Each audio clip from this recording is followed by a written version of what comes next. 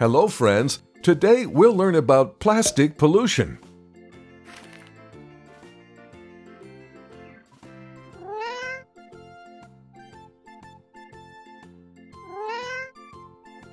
Well buddy, I'm happy to see that you're using a jute bag for shopping instead of a plastic bag.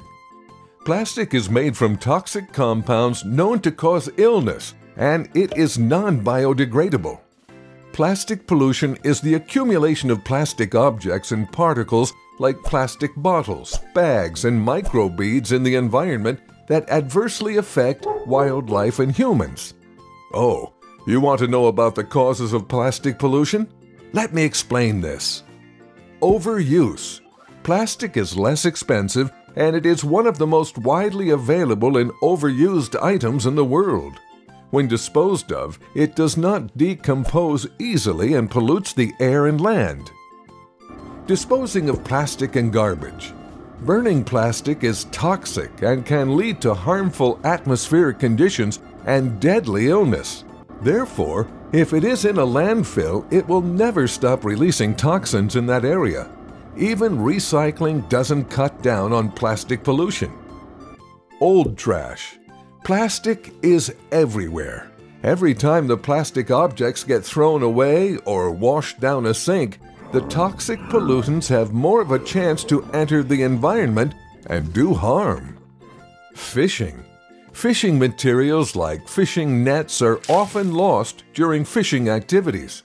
The plastic items remain in the sea with all the adverse implied residue. Sea accidents, overpopulation, slow decomposition, consumption behavior, incorrect disposal, etc. are some other causes of plastic pollution. Plastic pollution is really very harmful for everyone. It causes water, air, soil, and land pollution. Not only this, it affects the food chain as well. Since many animals and mainly fish consume small particles of plastic, they get contaminated. And when you eat them, you also get contaminated.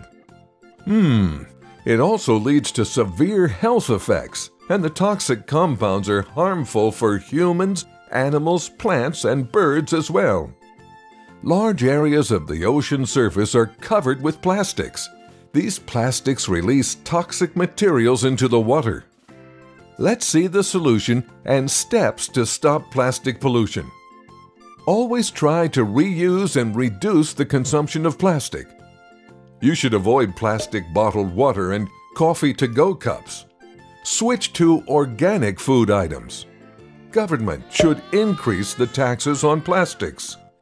Create awareness and convince others to stop using plastic. I love the poster you made on this topic. Now you know a lot about plastic pollution. Stay tuned for more videos. Bye-bye.